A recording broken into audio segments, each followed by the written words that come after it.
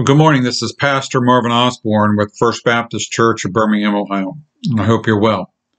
Today we're going to talk about maybe a pertinent topic because I think it's going to come into play as we get into a post-Christian era, more hedonistic type of mentality here in our country, where Christianity is no longer tolerated.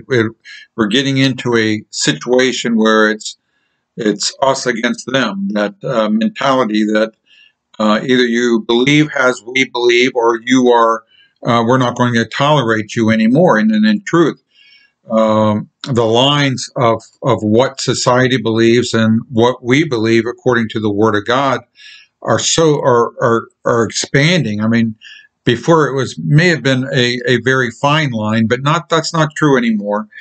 We see that the disparity between what secular society believes and what the Bible teaches and what churches should be teaching is vastly different.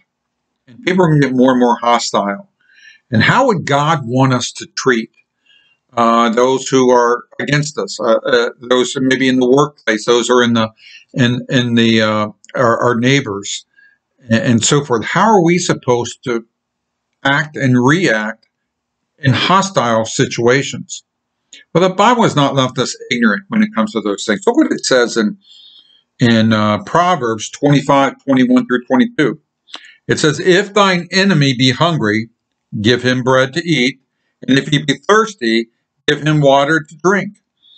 For thou shalt heap coals of fire upon his head, and the Lord shall reward thee."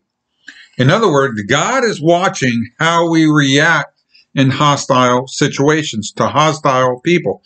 Now, this does not mean that we can't protect ourselves. It doesn't mean that we're doormats. It doesn't mean that we just let everybody abuse us.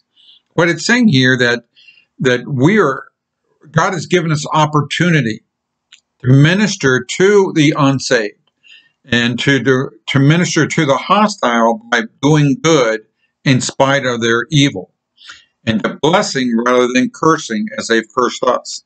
He says here that if your enemy be hungry, give him something to eat. Oh, you know what? I remember when you said this about me and everything else, and there's no way I'm going to share my lunch with you. Yes, you left your lunch at home, and I have a few dollars in my pocket. I'm not going to give it to you the way you treat me. The Bible says, hey, that's not the way we're supposed to treat them. If he's hungry, we need to give him something to eat, in spite of how he treats us. We're supposed to do it because the Bible says here, the Lord shall reward thee. In other words, God is watching us. He says, if your enemy be hungry, give him something to eat. If he be thirsty, give him water to drink. Buy him a Coke. Buy him something to drink. If he's thirsty, meet that physical need, if you can meet it. And thou shalt heap coals of fire on his head. What's that mean? I mean, there's going to be a slow burn there. I mean, he's going to remember this. He may look at you and say, "What's your angle? What are you after? You think this is going to bring you in my good graces?" No, it's simply saying that you and I, as we do this, as we help those in need, regardless of how they've treated us, I think it opens the doorway of sharing the gospel with them, or at least building a bridge with them, where one day they can share the gospel. You can invite them to church or whatever else. I know that's been true in my life, where I've, in spite of how people treated me, I've tried to bless them when given the opportunity, because it's many times it's not so much that they hate you, but they hate the God that's in you. You know what I mean?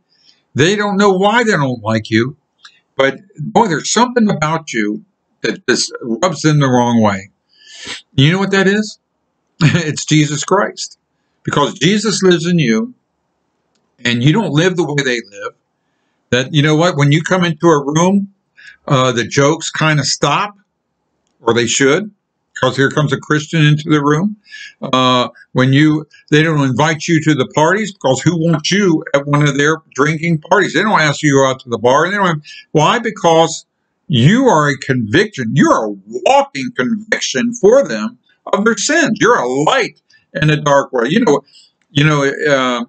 If you've ever lived in a place with roaches, you understand that when the lights come on, the roaches flee.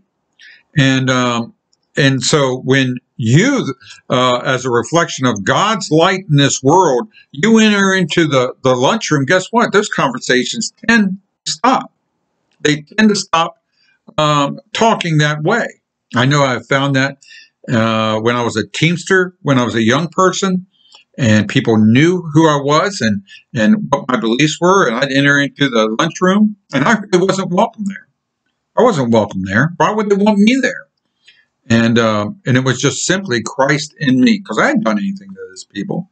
I tried to be kind and be nice to them and help them, and let God do the rest. Amen. So he's saying, here in this hostile world that we live in, let's seek to do good. Let's not try to pay back people. Now's my time. Now I'm going to show them. You're thirsty? Good. I'm glad you're thirsty. Look at me with my nice glass of Coke here. No, that's how we act. You know what? We can reach into our pocket, give them $1.50 to get a pop out of the machine, or give them a couple of bucks so they can go down to McDonald's and bless them. And don't worry about getting the money back. Bless them and let that work on them. Let the Spirit of God work in their lives. Amen? Because the Bible says, the promise is, and the Lord will reward you. Isn't that great? God watches all these things. I think maybe he sets us up. He lets these things happen in our life to see how we're going to react. And so it gives us opportunities to earn eternal reward. Amen? Remember that God loves you, and I love you as well. I'll talk to you soon.